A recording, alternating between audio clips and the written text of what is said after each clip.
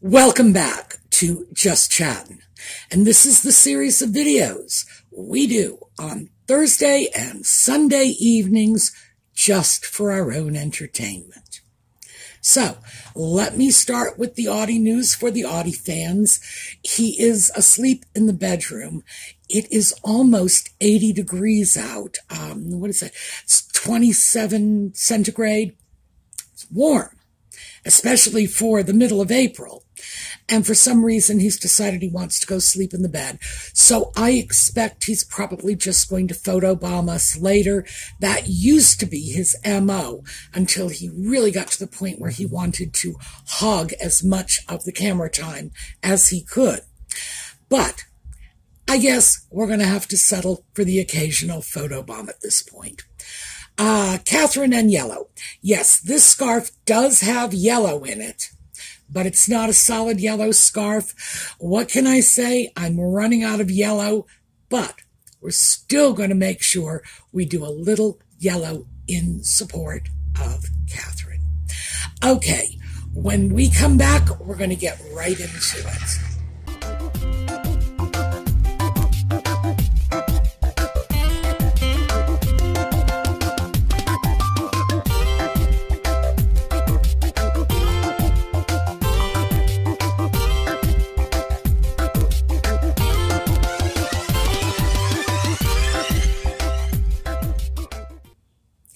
So, as promised, I finished Lady C's book.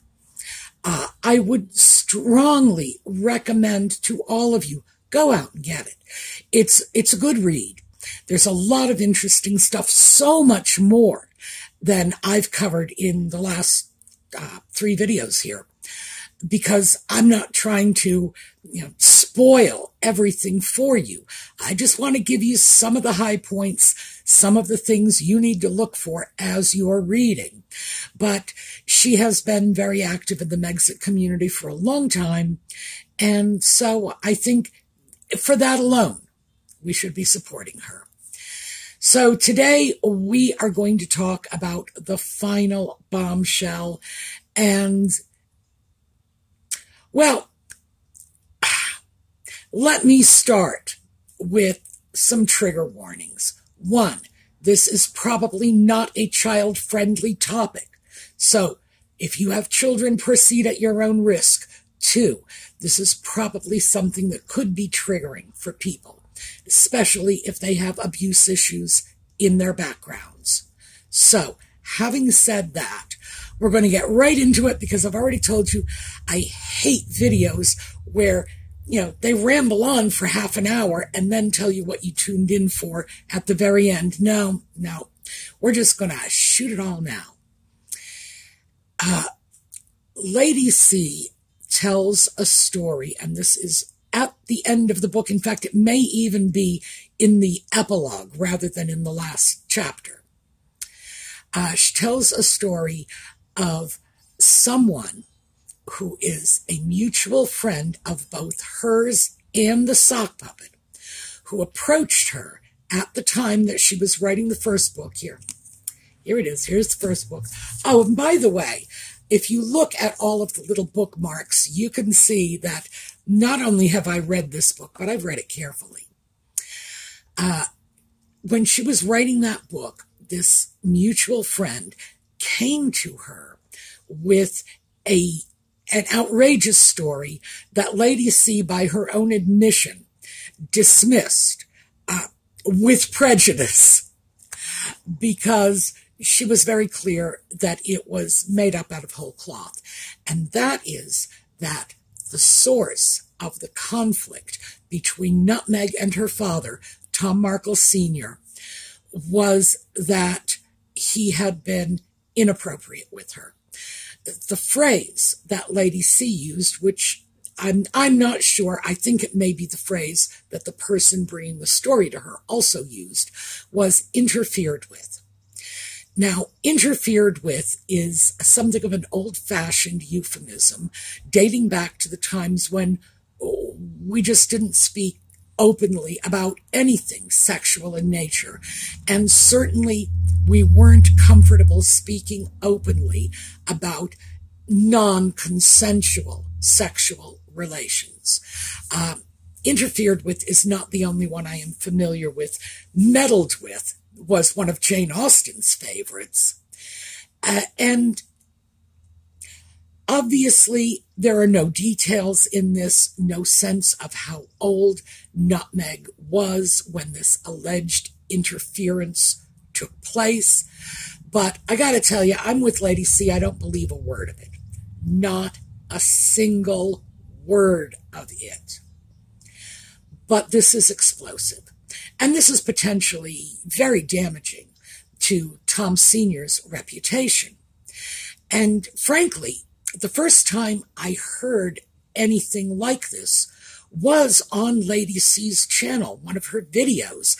And I'm thinking, maybe this went back as far as 2 years. I don't recall. And she was at that time just as firm as I am being with you now. No, no, no, don't buy it. Never took place when pigs freaking fly. The idea that there is the least smidgen of truth to these allegations is, well, I just don't even think it's worth considering. The allegation itself is abhorrent. So I did have questions about why Lady C would have raised this on her videos. And of course, again, in the book, when she is clearly so certain, as she should be, that there's no truth to it. So let me flesh this out just a little bit more for you. The source who brought the story to Lady C was friendly with the sock puppet, and the sock puppet is allegedly the source's source on this. So in other words, the sock puppet goes to the source and says, let me tell you all about the terrible thing that my amazing wife's terrible father did to my amazing wife. Yeah, right. That's credible. But obviously anything the sock puppet would know about this would have come from Nutmeg. So it starts to look like what we have is a concerted effort to sort of back channel a wild allegation about Nutmeg's father. And this is an allegation that was raised. Now, this book was published in 2020. And Lady C says it was while she was writing this book. So we're looking at 2019.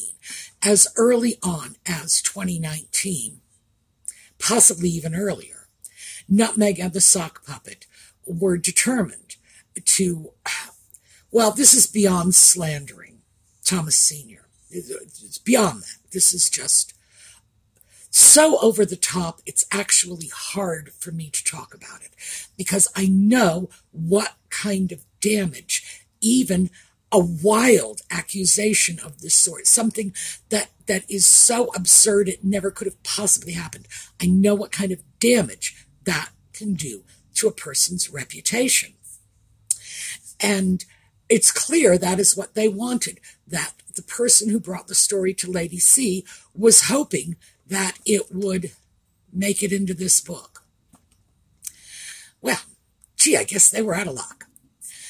But I did start to wonder afterward, when it came into the new book, why Lady C would have done this. To tell you the truth, I don't know the woman. I have no contact with her at all, but I'm sure she must have an email address somewhere. And I do think I might just write her an email and say, really, don't leave me to speculate. What was the thinking? Because even repeating an allegation like this can be so damaging. And I had this allegation brought to my attention through the comments of some of my own videos. And although I addressed the comments, I wasn't going to make a video about it because this is just too hot to handle. I'm assuming, I can't say for sure, I'm assuming, because I do want to give Lady C every possible benefit of the doubt. I am assuming that the reason she's throwing this out is because the rumor is in circulation. I have not, through my own research, determined that it is. But nevertheless, if she believes it's in circulation, perhaps she feels it's better to just draw back the curtain, shine the bright light of day on it, and, like all the usual little rats and bugs, it'll scuttle off into the corner where it will be forgotten. But I have to say, it's risky. This is risky, because throwing something out there like that could, in fact, encourage some people to believe that it did happen. And as I say, no, did not, no. I don't have to have been there to know that this is a complete fabrication. I'll get into that in a bit. But it might encourage people to think that maybe it did happen.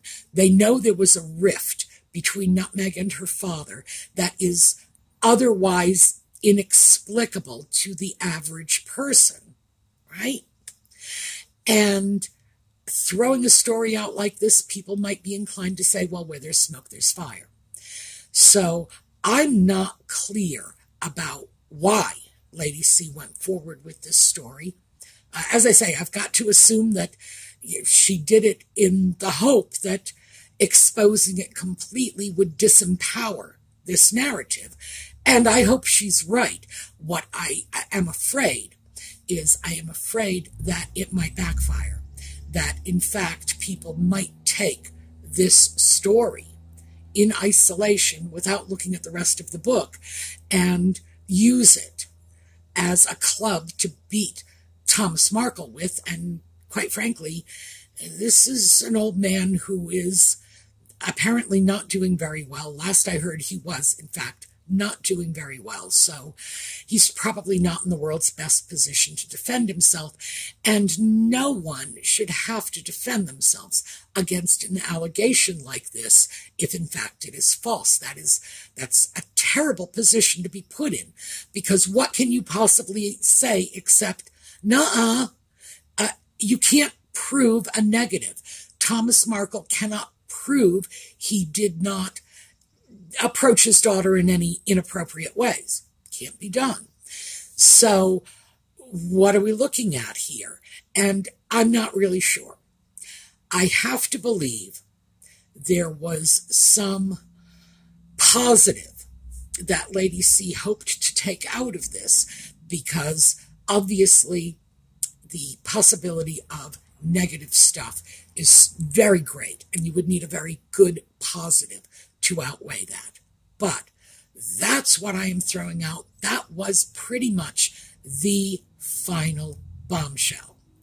So why do I not believe it? Number one, right up until a matter of mere months before Nutmeg married the sock puppet, she was still touting her father as the greatest father in the world.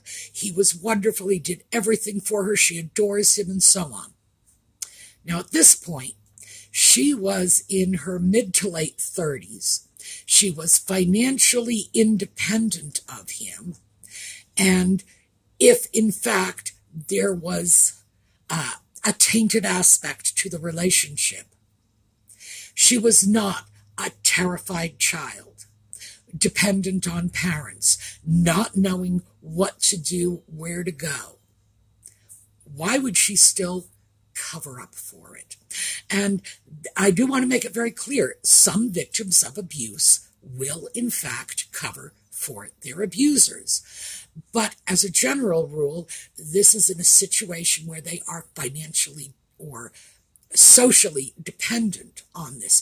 If it is the parent who's putting the food on your table, if it is the spouse who is paying the bills and supporting your kids, yes, people do have a lot of very practical reasons for, sort of getting by to get by. No judgment on them. People do what they feel they have to do. But that was not Nutmeg's case. And certainly she was not, and never has been, probably never will be, the sort of personality who would be willing to tolerate someone abusing and or exploiting her without fighting back, because she is nothing if not a street fighter, and a very dirty street fighter at that, as we can see from this particular allegation. Maybe that's another thing Lady C was hoping to get from this. You can't look at an allegation like this without realizing how low Nutmeg and the sock puppet will stoop in order to neutralize people they believe are their enemies. Although why they should believe Thomas Markle, who always adored his daughter, was their enemy is beyond me. I do accept that at some point they threw him into the enemy camp and went beyond throwing him to the wolves. This is not just throwing someone to the wolves. What happened with him and the paparazzi in Mexico was throwing him to the wolves. This is just throwing him to the demons with a bottle of steak sauce in his back pocket. This is outrageous. So maybe that's what. I should be honest with you, I'm still trying to work out why Lady C would have wanted to go public with this, and maybe that's it. Maybe she felt that that was something that needed to be thrown out there, that people need to know the lengths to which this couple will go. And I don't know anybody who would even go this far, and I can't imagine anyone who would be willing to go any further. It's utterly sickening. So, I look at the fact that Nutmeg had a very close relationship with her father right up to the time she got married. She not only never indicated there was any problems in the relationship, she described him as a wonderful father. No one around her ever indicated that there was anything amiss anywhere along the way. And certainly, if there were problems of this sort in your domestic relationship, in your childhood or adolescence, that I don't have a clear sense of the time frame, you would certainly confide that to friends or relatives or teachers or someone who could help you, not a messenger to bring it to Lady Colin Campbell. That is rather absurd. And for me, it's just that common sense indicates that this never, ever took place. But that was the bombshell in the final third of the book. Now, as I indicated in the last video, there are some things that I am inclined to disagree with, just honest difference of opinion in terms of what's presented in the book and what my own take is. And I wanted to get into at least a couple of those. One, Lady C says that she believes Nutmeg has always had a humanitarian and altruistic streak. I am hoping that she is either being facetious about this. This is just sort of tongue-in-cheek, sarcastic, whatever, because I would strongly disagree with this. I do not believe Nutmeg has ever had an ounce of altruism, ever. Lady C mentioned Nutmeg's volunteering at a soup kitchen when she was in high school. And now Lady C may not know this. She was not doing her primary and secondary education in the United States. But here in the U.S., in schools, and these are the schools that do this, they're more likely to be in affluent communities. They are more likely to be girls' schools or co-ed schools rather than all-boys schools. They are more likely to be religious. They are more likely to have high tuitions and therefore more privileged students. There is a tradition of volunteer work that is expected from the students. I have even seen that go so far as into the college level, particularly with religious institutions, but be that as it may. And most students would have had some degree of pressure brought to bear, anything from the small pressure of teachers dropping hints right up to the very overt if you want those letters of recommendation for your college of your choice, you're going to need to do something to beef up your profile, like volunteer work. And it really is that blatant in some schools. So do I believe that Nutmeg was motivated by her love of the poor? No. She was hoping to beef up her admissions forms for the college she wanted to go to, which, by the way, I don't believe was Northwestern. I believe that was choice number 2. I think Princeton was her first choice. I believe I read that somewhere. Anyway, so yeah, they did expect a little bit of community service. How do I know this? Because I went the same route. And yes, I was told that I would need to go out and do community service in order to beef up the college application. And of course I did it. We all did it. Everyone, all my friends did it. Some of us were more service-minded than others. Some of us were we were there in order to fill that unspoken requirement to get the necessary letter of recommendation and to be able to put, I did X amount of, well, actually, we didn't say how much service we did, but I did volunteer service at here, and here, which could have amounted to nothing more than 4 hours total, the way it works. So am I willing to look at that and say that is proof of humanitarianism? No, absolutely not. She's very much a humanitarian when there's something in it for her. And in this case, something in it for her would have been better letters of recommendation for college and a better chance of admission when the college admissions board looked at her application and saw that she was minded to improve her community. Just like later on when she did all of her alleged volunteer work, which consisted of little more than mindless photo ops in order to boost her profile so that she could target the sock puppet and, achieve her dream, grab her brass ring, live happily ever after. No. Do I believe any of this was ever legitimate? No. So, to be fair to Lady C, as I say, her comments may have simply been tongue-in-cheek. Certainly that's how I would prefer to take them. It could also be that she's going out of her way to try to give Nutmeg the benefit of the doubt. And if so, well, you're a better man than I, Gunga Din, because I would not do that. But I don't agree with that part of the picture that's being painted. Another one let me throw out to you. Lady C mentions in, I believe, 3 separate occasions in the book, she refers to the expression, give away the milk. And I'm not sure if she's familiar with the expression because it's an American expression. Now, if she were American and she were raised in the U.S., being of my generation, she's only a couple of years older than I am, she would certainly be familiar with this, because this was an injunction all of our mothers gave us against premarital sex. That's what it means.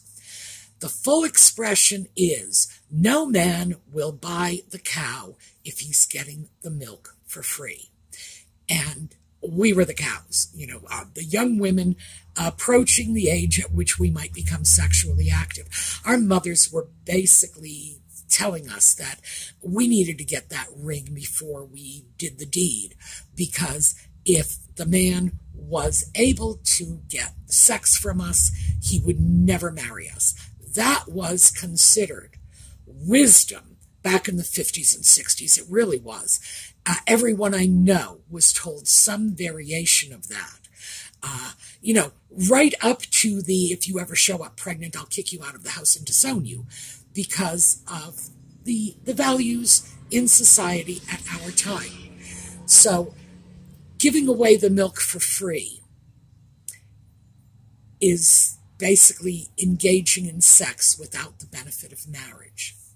And we all know Nutmeg certainly never took any such advice to heart because, Lord, she was giving it away whenever she could.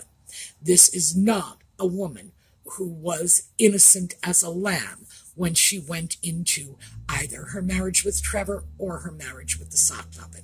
She had lived with both of them in advance, and that's what this whole expression is about. You don't live with a man if you can extract that marriage commitment from them. You get that first. So, antiquated value system. I'm very much aware of the fact that the younger generation does not look at things this way, but this is an antiquated expression.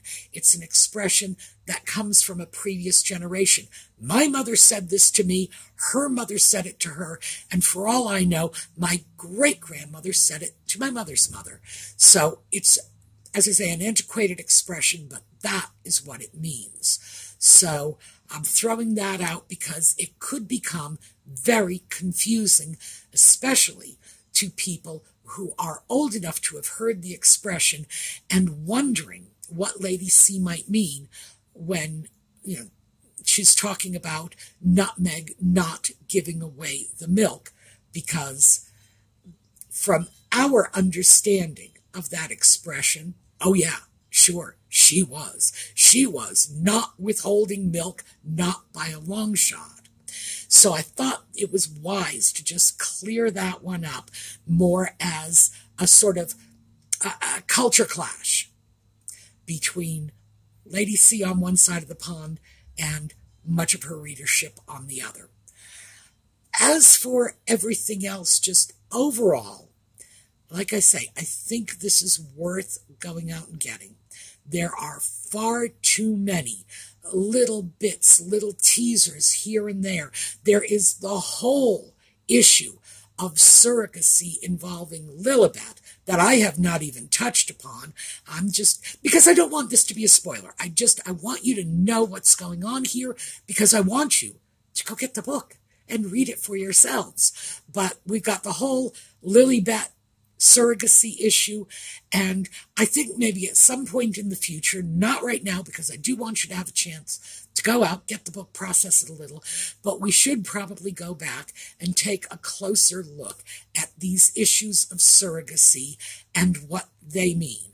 Now, I can tell you right now, no sooner did those words come out of my mouth when keyboards all over the world were clacking with people typing in, "Children?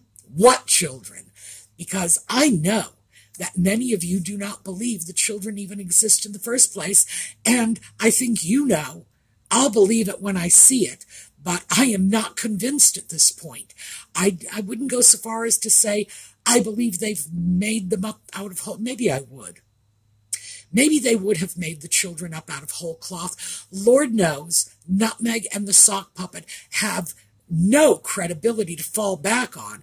They can't say, of course we wouldn't have made up children. We're not liars. It's like, yeah, right. So why should I believe anything they say? But I think this may be an issue to take a look at later. If you want to do that, let me know in the comments. But as I say, it won't be immediately later. I want to give you all a chance to get the new book, take a look at it, read it. There may well be many, many other little things that I haven't mentioned that will pique your interest that we can talk about. So that is what I have for you today. Once again, go get the book. I've said that like 14 times in this video, but I do think that we should show some support because Lady C has supported the Megxit community, and we need to throw a little of that back in her direction. So get the book. You'll enjoy it. We are going to take a look at a slideshow on the way out, and I will see you all next time. In the meantime, have a terrific day.